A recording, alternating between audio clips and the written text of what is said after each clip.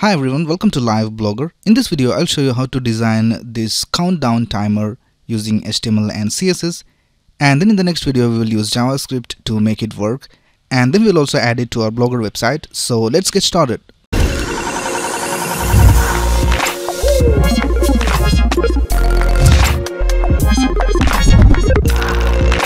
As always, I'll be using VS Code to write the code. And I have opened up a project called Countdown Timer. So let's create an HTML file and we'll name it index.html. We'll also create a CSS file and we'll name it style.css. Alright, let's start with the index.html file.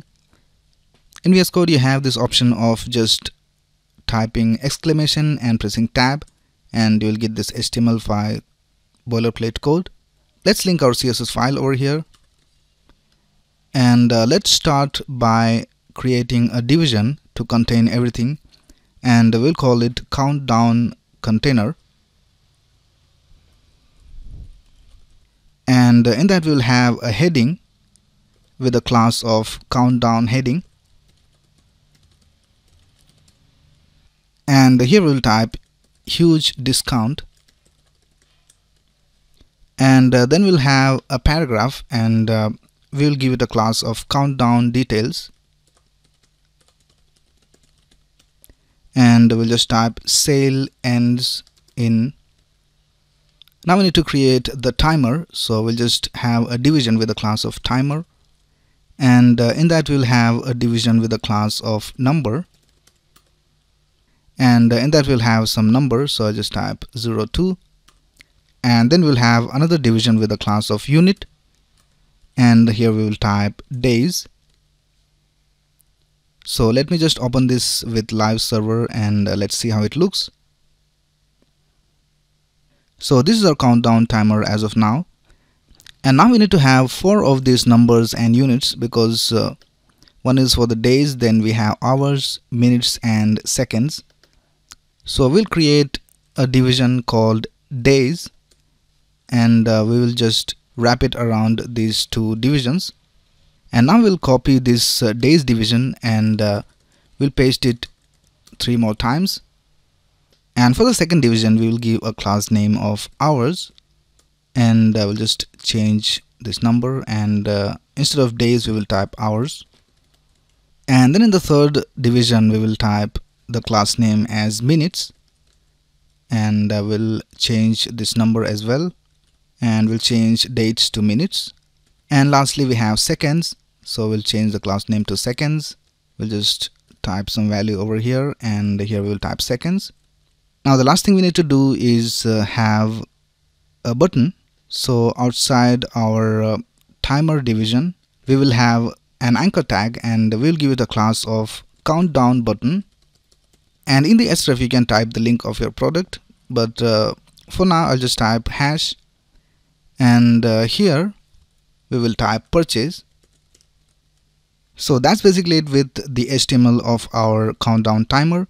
Now let's go to our style.css and let's style this page. The first thing we'll do is target the countdown container,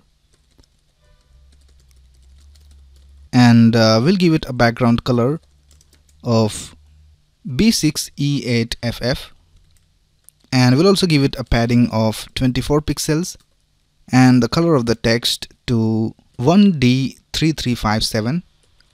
We'll also change the font family to Roboto sans serif, and we'll set the width to 500 pixels, and we'll also set the box sizing to border box so that the width is calculated correctly, and then we'll have margin 0 auto to set it to the center.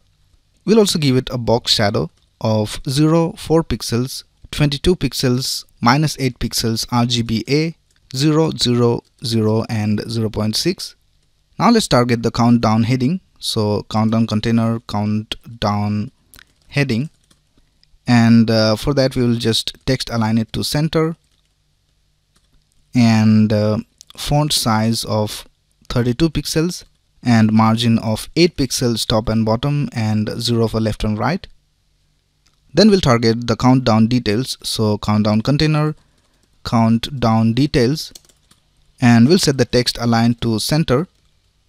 Now let's style the timer division. So we'll type timer, and we'll give a background color of 1D3357 and the color of the text to F1FAEE, and we'll also give a padding of 16 pixels and display to flex so that the items will be one beside the other. We'll set the justify content to space between. Now we can see that we have even space between each of these elements. Now we'll text align everything to the right and set a border radius of 10 pixels.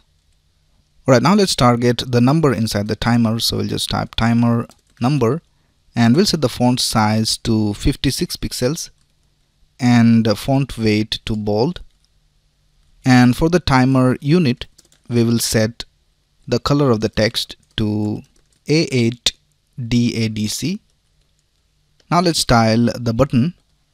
So here we'll type countdown button, and we'll give a background color of DC2E2E, and we'll set the text decoration, that is the underline, to none, and also set a padding of 16 pixels top and bottom, 32 pixels left and right, and we'll set the display to block and also a margin top of 32 pixels, and we'll set the color of the text to F1FAEE.